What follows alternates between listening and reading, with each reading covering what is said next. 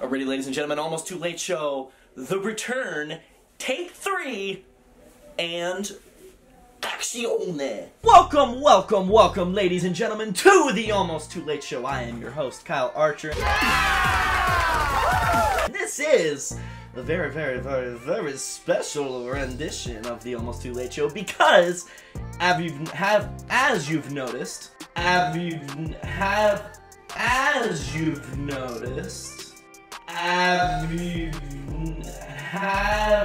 have taken a super long hiatus because I'm not really posting any content right now, but I had one of my very specials, as I like to say, Philadelphia friends come out to the show on my laptop. That is very much. He's not actually here in the studio or in my bedroom. He's there really close to the screen. Insert image. There he is.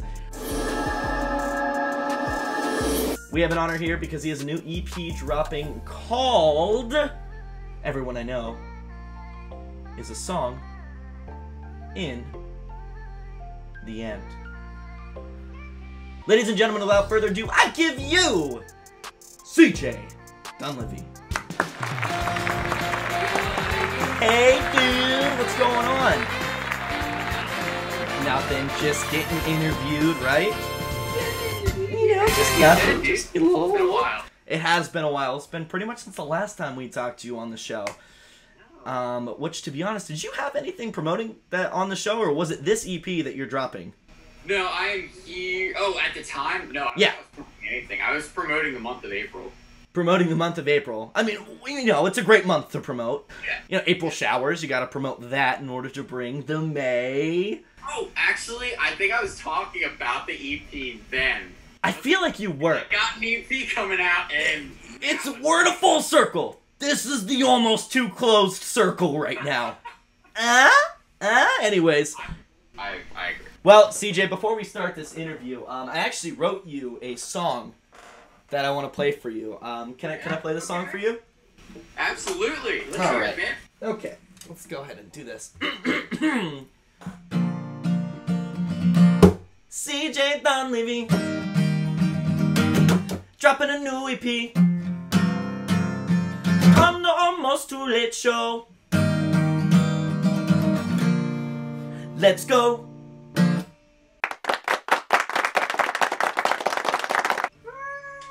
Yeah? Dude, that's amazing. I think I should put that in the intro of my EP. Ooh, in the intro? Do you think you have time to do that? Or Oh, absolutely. I mean, what? We got like 5 hours? 5 hours, 6 hours? What is it? 7:40 at the time of this recording? Wow, you actually have about 5 hours to go. Is that how the math checks out? 8, 9, 10, 11, 12. 4 hours and 20 minutes. The almost correct math shit. The almost correct math show. You know, my dad was a math teacher, and I can't do math to save my life. Yeah, at all. Wow. At all. Aren't you proud of me there, Dad? Anyways, still no sound. That's what I'm used to. Anyways, stupid joke. Just kidding, Dad. I love you. If you see this, I don't really know if you watch my stuff. If you do, you know, do something else. I don't know. It's all right. Anyways, CJ, let's talk about this EP. First off, I want to talk about your title of the EP. Everyone I Know is a Song in the End. What really inspired you to create this name for it?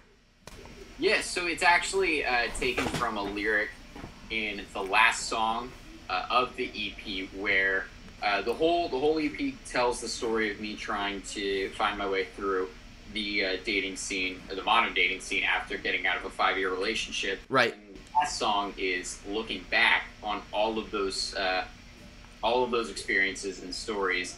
And the last line of the chorus is, "Trust me, you don't want to be more than friends, because everyone I know is a song in the end." And that line, there's more to where that line came from and how I thought of that line, but I liked it too much to know that I wanted to use it, and it was so long it kind of reminded me of like a nostalgic emo. Yeah. No. It has a certain twang to it, you know, a little bit of a twisty twist top to it. Yeah. No, I do. I love that the little jolt. Just getting shoved by invisible twisties. Like, Can you imagine if, like, there was a ghost and it just came out only to, like, twist your nipples? Yeah. Yeah. You could? Whenever, yeah, so everyone I know is a song. Yeah, yeah. This has happened to you before. Is this an acting exercise? This is not an acting exercise. Can it be? Do you... Ow. So dumb. Everyone I know is a song in the end. So with this, it's this question that I've been dying to ask you. Since you believe that everyone that you know is a song in the end, what song would I be? Ooh. You have to. Why can't we? You have to break my heart. Why can't we? Oh, break your heart. I'm over here singing "Why Can't We Be Friends," and you're like, you gotta break my heart. You really gotta be careful what you wish for with getting a song for me. It's like a double-edged sword. Oh, okay, all right. Let's just stay friends and keep the music out of it, you know? My best, but... Yeah. Don't go breaking my heart. Ooh. You know what song kind of reminds me of you? Oh, jeez. You hit me again. Oh, jeez. You know what song kind of reminds me of you, though? What? It's like that one TikTok song. It's like, soon when the weathermen come to bring them sugar and tea and rum. I love that song for so I knew you would love that song. I knew you would love that song. You're so done, and every time be like, soon may the weathermen come, da da da da da da da, and she would be like, shut the fuck up. Just shut up, stop singing it, and you're like, no, I can't because I am a sailor now. Honestly, I think it's because she can't do a Scottish accent. Yeah. So I think maybe a little bit of jealousy. Yeah, it might be like that. Also, sea shanty. I don't know if I would want to be called a sea shanty. I love sea shanties. But you kind of look like a sea shanty. Thank you. Of course. Of course. In the last song of your EP, Talking, there is a very, very beautiful beat switch. Kind of in the middle-ish of the song. How was it kind of like creating that beat switch? Because I know not a lot of artists are doing that. So talk me through that process. Yeah, so I worked with two guys, Jeff and Evan, who ended up mixing and mastering the whole EP. So the three of us sat down and figured out how we wanted that to sound. Shout out Jeff and Evan. Jeff and Evan. They know every time I'm in an interview or like I do like any type of piece of content to talk about my music, I always talk about Jeff and Evan. You have to. But real quick before we move on, you're telling me that I'm not the only one interviewing you? You have other interviewees? Hey. Yep. Hey, chill. No, I'm not mad. I'm not upset. Fine. I'm fine. You're the only one. I'm fine. Okay. Okay. Hey, chill. Look, I am chill. Stop saying the chill. But, yeah, so Yeah. I wrote, getting back to talking, I wrote, this is the start to your song. No, that's not a threat. That sounds like a threat. It's not. But, I wrote the song on acoustic guitar. Right. And I was like, what if, it originally was going to be like a nice, slow and emotional song. Like, kind of like Ed Sheeran, and I was like, what if I just did and just like did like massive hits instead? And I tried it on acoustic guitar. I was like, the last word is I was like, I found something. No. I ran over to Jeff and Evan. I was like, guys, we gotta do this. It's super cool. No, I love it. I've listened to this this EP probably four times or so, somewhere around that realm. And it gets me literally every single time. Every single time, I always look forward to it. And I think something that I do want to point out too is whenever you start this EP at Nicotine and listen to it through, I think Nicotine is like the perfect opening song that you have to lead you into want to listening more. Do you think that's something that you thought of, or do you think that's something that has just happened and you're going to pretend like you thought about it? Oh, 100% I knew. Yeah. Like, there's no other, because I wrote all the other songs. Right. 17 was one of the last songs I wrote off. Oh, okay. And I knew it was very, like, anthemic. Like, that's the kind of the song you play at, like, the bar or something you all just, like, party to. So I knew, like, a song with that much energy and, like, has that potential to be really catchy should be the #1 song because it will hook you into to get a little more. And then I knew I wanted to have Better Left Than Said right after it. Right. Figured out the track list because of the dynamic between the two. Right.